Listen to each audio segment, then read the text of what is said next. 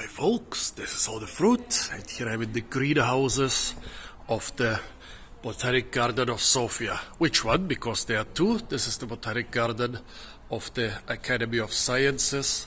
It's not the one in the city center, but the ones in the suburbs on the foothills of the Vitosha Mountains. I know that some of you don't like my Botanic Garden videos so much, but Botanic Gardens are basically the biggest collections of rare plants, and that's also where you find the rare fruit. So if you're a fruit hunter, you cannot skip the botanical gardens. Let's see what we have here. Well, here they have a collection of coffee. Nice. Behind it, I've seen this plant, but I don't know what it is. Well, the greenhouses are quite old. I was here about 30 years ago. They are quite old and cramped because those people, of course, they want to collect as many things as possible. So even now in summer, I thought that they would take out some of the palms, but no, even in mid-July, this stuff, which I think is supposed to be taken out, is actually still indoors. Lots and lots of stuff. Aloes, although the aloe collection is in another greenhouse.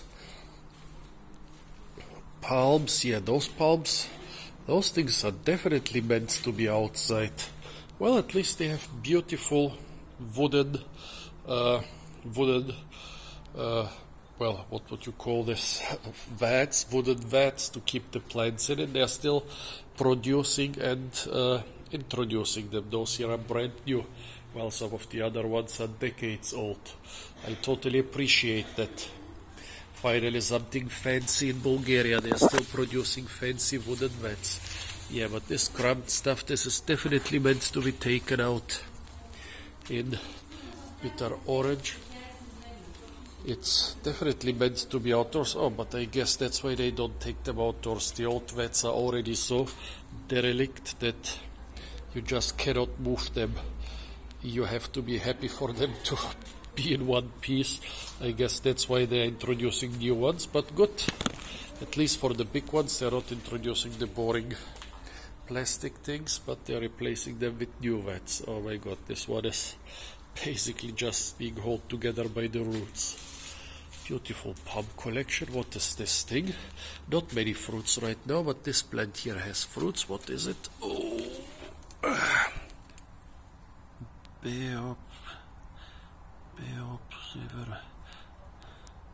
verojatno, that means probably. R punctata, maybe, or is it P punctata? Could it be Rivinia punctata? It looks a bit like a Rivinia. No idea. I don't like reading those little labels. So many botanic gardens have just the little labels. Why not nice big ones like those here? Like this here, Zapindos, Mokorazi. This Zapindos Mokorazi is not looking well. I would say it's dying. Or something like this. Citrus Hexaurantium bitter orange. Those are nice big labels.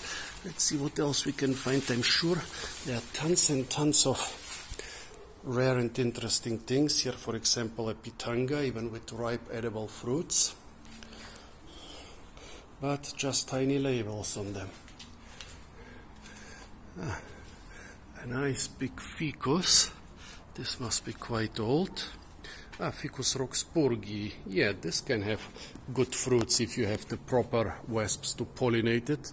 It's one of the more important cultivated figs.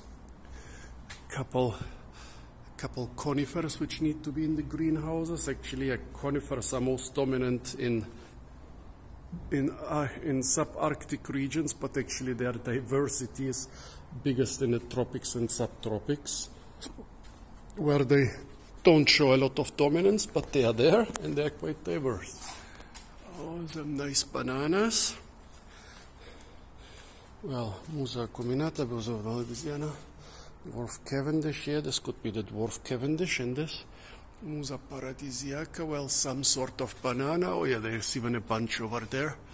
A young bunch of bananas. Nice, so they have bananas, they have monstera. Monstera is also a very good fruit plant. Ficus elastica, beautiful. Just, yeah, more botanic gardens should invest in more of those big labels instead of just the tiny ones. Carnivorous plants. Yeah, I definitely like this place. What I don't like so much is the lack of labels, but yeah, one cannot have everything. And it's not this thing, this problem is not limited to this botanic garden. Most botanic gardens have it. Here's some little passion flower. Oh God, look at this one. Here the vat has completely disappeared and the thing is really just only being held together by the roots. Amazing. Yeah, this big palm collection is definitely meant to be outside in summer, but until they are not replaced by new vats, you cannot take them out. It will just destroy what's left of the coherence of the soil. Oh, I thought this should be Chamerops humilis, but it's not very spiny. It is Chamerops humilis. Look, it is a Chamerops humilis. Basically without spines. I mean, I can feel the spines along the petiole, but basically if you do this to a Chamerops humilis, you get skewered on those spines, and here almost no spines. An almost spineless variety of the European dwarf palm. This is interesting. Pomelo, Phoenix, I would say this is a Dactylifera back there. Even the small greenhouses are open. I really appreciate that. They have just 1 or 2 greenhouses for propagation and stuff which are not open to the public. Everything else is open to the public. So even though those botanic gardens for decades experienced, here's some ficus, experienced a severe, really crippling and killing lack of funds, they still manage to maintain a huge collection. And yeah, you can even go into all those little greenhouses. Look at that. Somebody here is propagating outdoor stuff and seems to be really successful. Look at this tiny landscape made out of outdoor conifers, maidenhair fern, and lots of labels. This looks almost like those landscapes we used to make for our children's railroads. Beautiful. Here a lot more propagation, so even a lot of the propagation greenhouses seem to be open to the public. They just stuck this lemon in there. I wonder what's gonna happen with it. Nice citrus collection. Here's some strawberry trees. I was in here. Part of it is an orchid collection. Not many fruits right now, even in end July. And since we are in Bulgaria, of course they have a nice tomato and pepper collection, which is very useful during the lunch break. But yeah, I totally approve of that. I also would do it like this. Here, silverberries. I wonder if they grow outdoors in Sofia. Would be nice to have fruits in early spring, way before the cherries. A geranium collection. Yeah, those are also very popular in Bulgaria. What do we have here? I haven't been in here yet.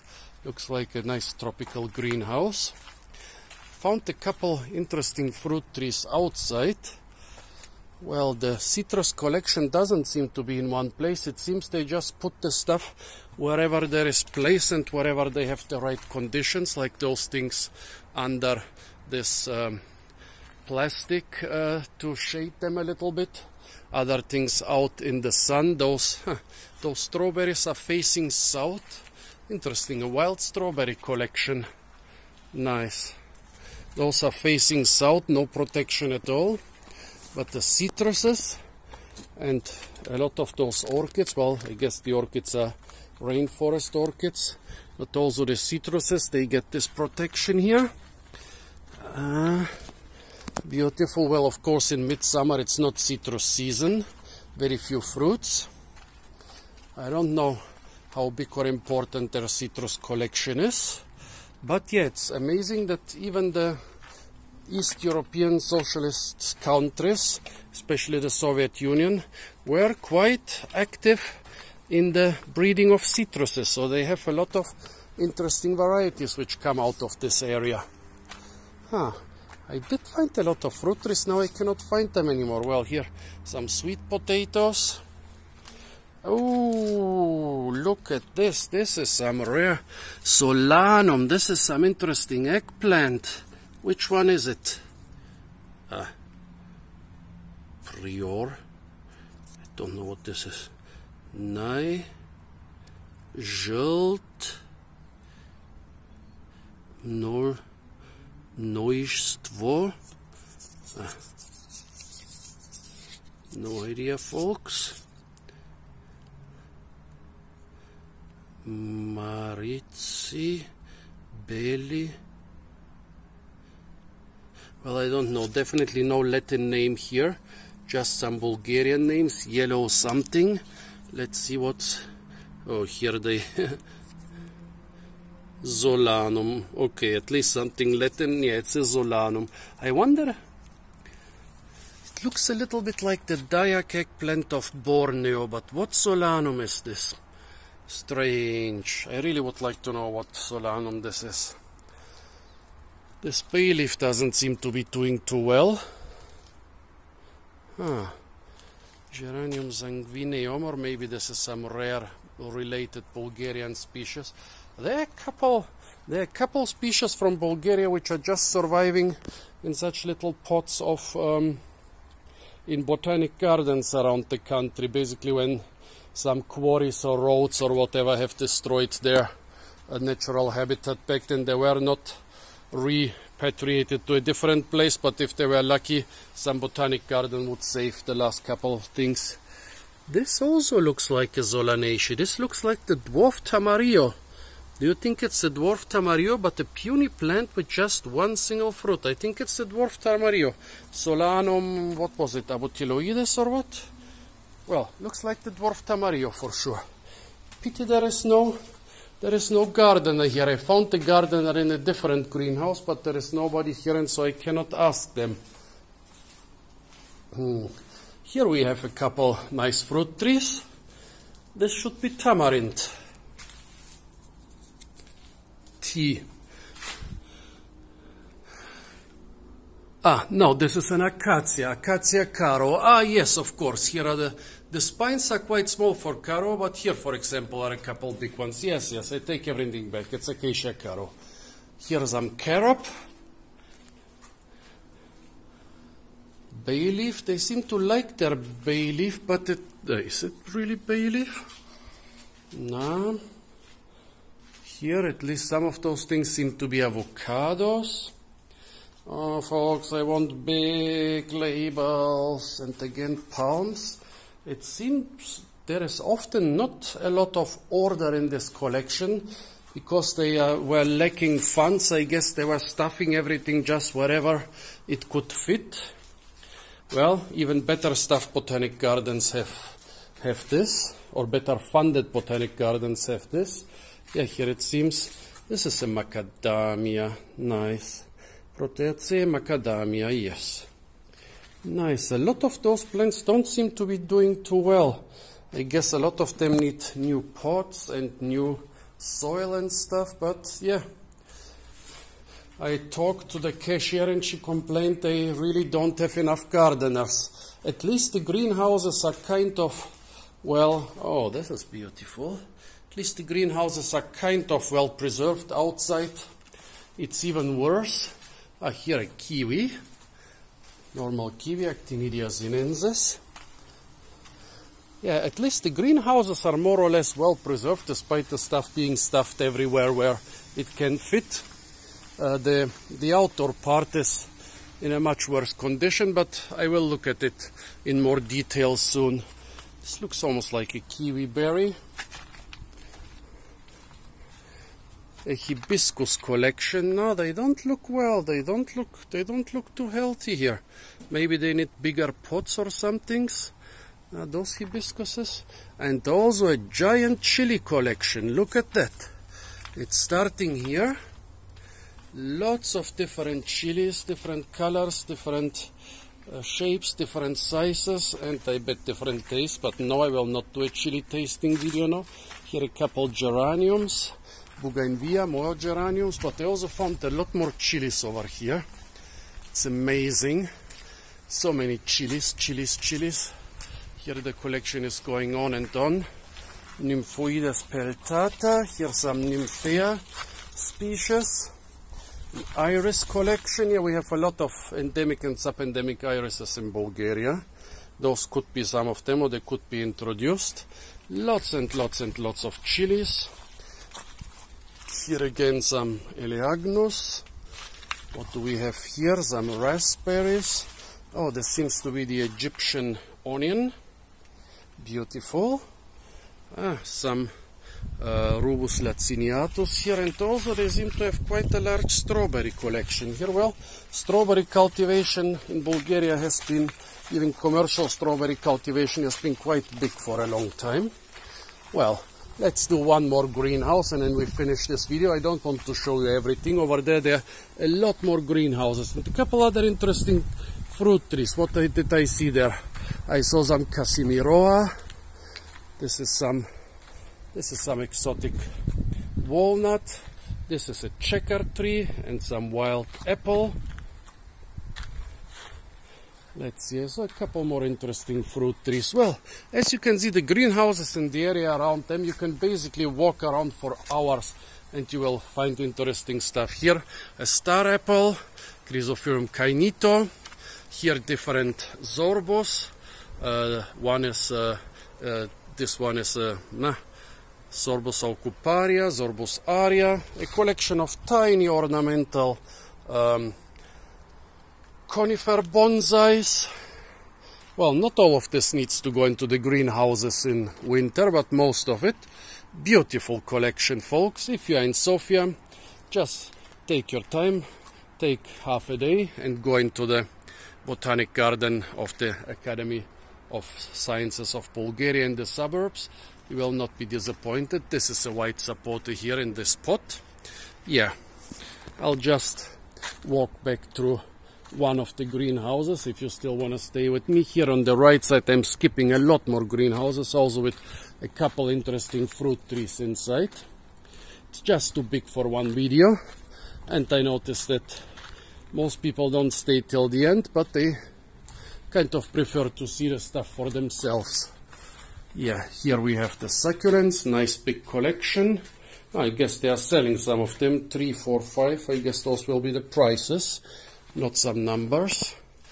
Some lithops collection, beautiful. Cacti, lots and lots of cacti. Beautiful botanic garden. As I said, I haven't been here for the last 30 years or so. Actually, since it was opened, I was here only once before it was opened. Oh, Pancha robusta, good fruit tree. Yeah, definitely come and visit this stuff. Apart from that, stay tuned for a lot more fruit videos from the beautiful Sofia Botanic Garden. And of course, don't forget to like, share, comment and subscribe.